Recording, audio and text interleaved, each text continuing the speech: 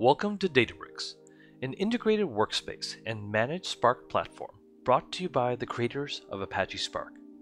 This video will provide you a high-level overview of the visualizations that are available in Databricks. Let's start with the Databricks integrated workspace and access one of our notebooks to work with the Spark data frame. Here we are creating a new cell within our Spark SQL notebook to look at the mobile sample table.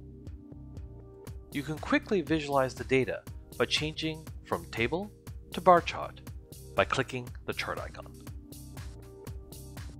Data scientists, engineers, and analysts can instantly visualize the results within the integrated workspace instead of exporting it out for visualization.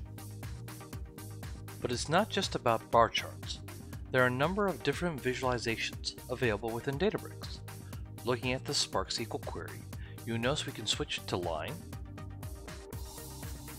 to area, to pie, and to map, all with just a click.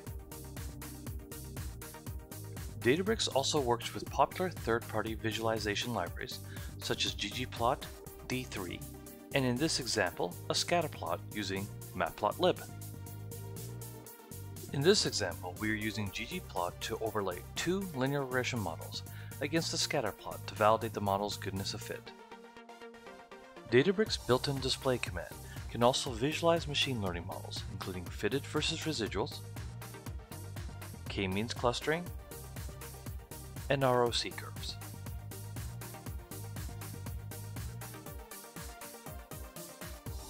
Thanks for watching this Databricks visualization video. Now that you've walked through the Databricks platform, you can start visualizing your data.